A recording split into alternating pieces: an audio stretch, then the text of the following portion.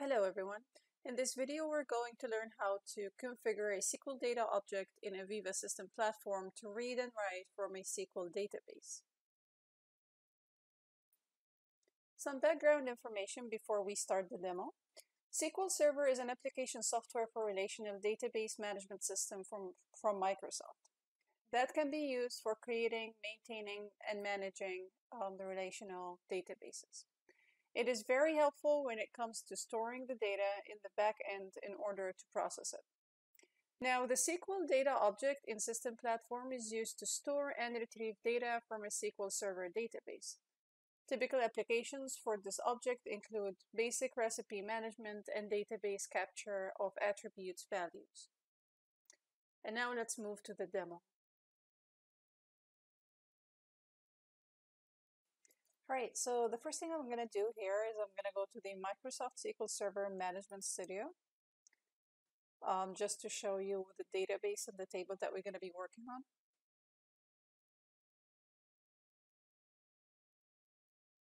All right, so in the databases, we have a database called specs, and there is table sheet 1.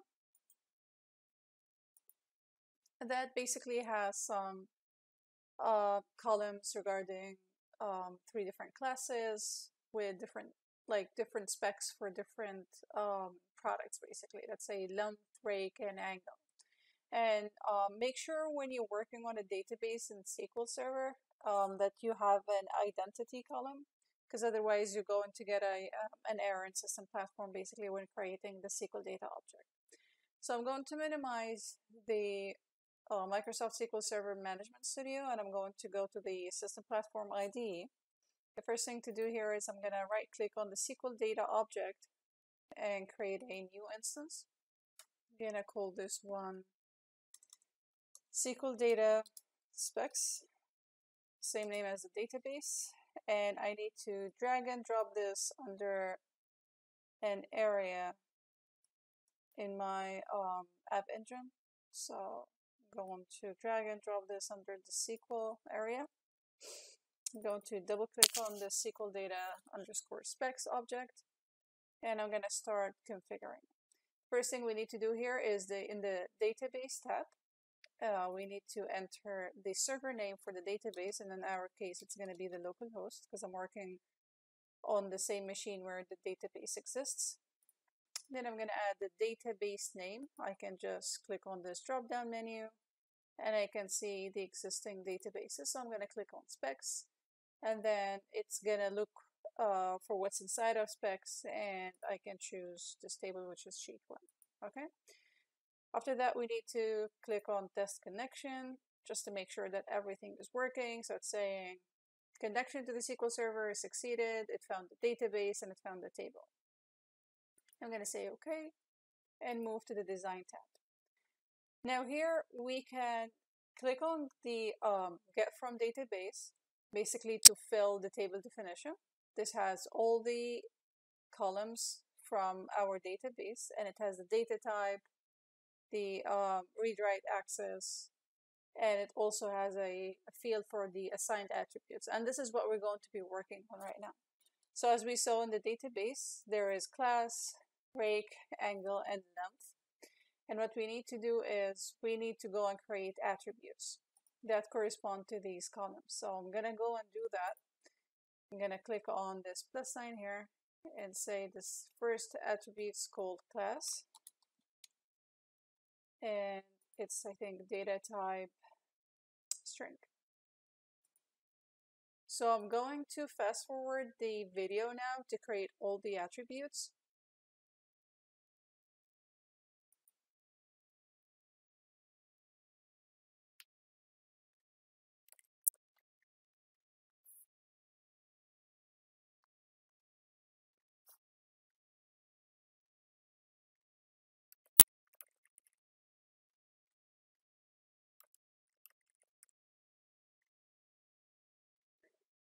Now that we're done creating all of these attributes that correspond to the columns, we're going to save and close this object.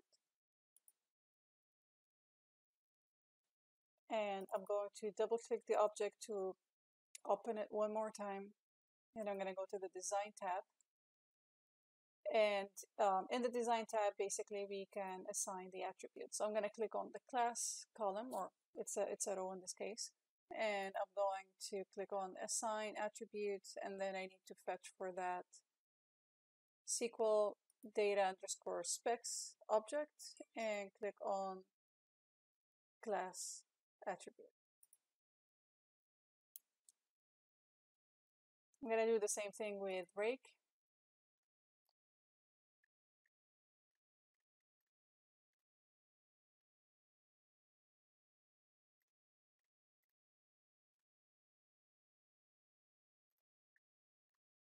All right, so now at this point we have all of the columns assigned attributes that we've created in the object.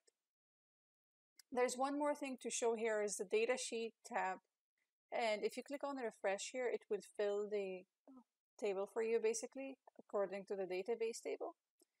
And then if you click on the commands tab, also you can see the commands that are available for the SQL Data Object. As you can see here, there's, for example, attribute to DB replace that we're going to utilize. And there's also a DB to attribute command, which writes and reads from into the database.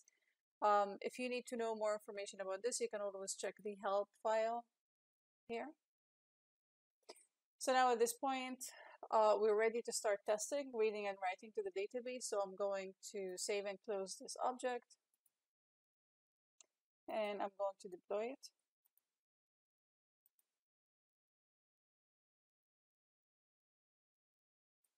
All right, once the object is deployed with no errors, I'm going to right click on it one more time and view an object viewer.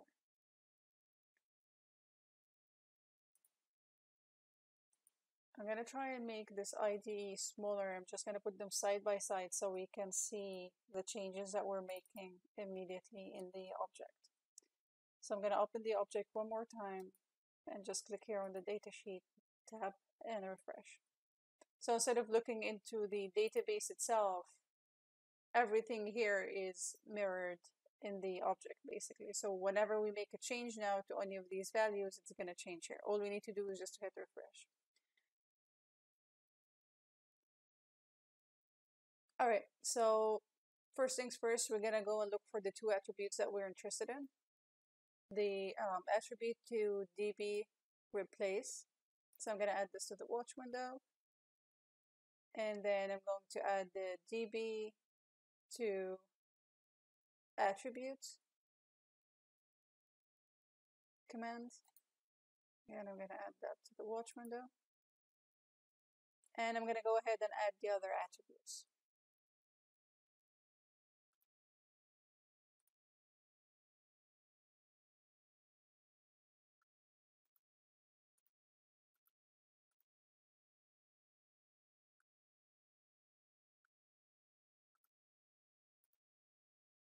We're also going to add these record select next command and the record select previous command to go up and down between the rows in the database. So if we need to change rows, we need to enable or disable these two commands.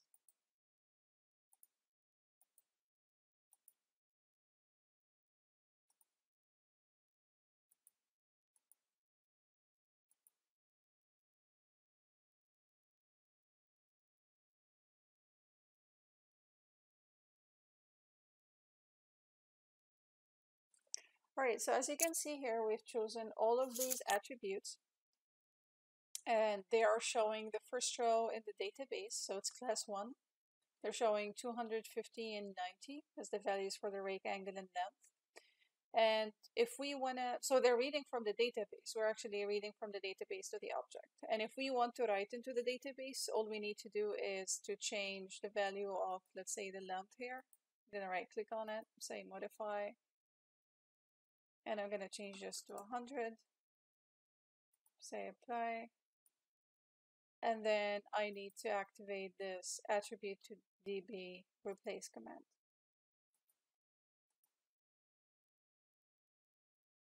All right, so now I've changed the value to 100. And if I come here and refresh this, as you can see, the length changed to 100.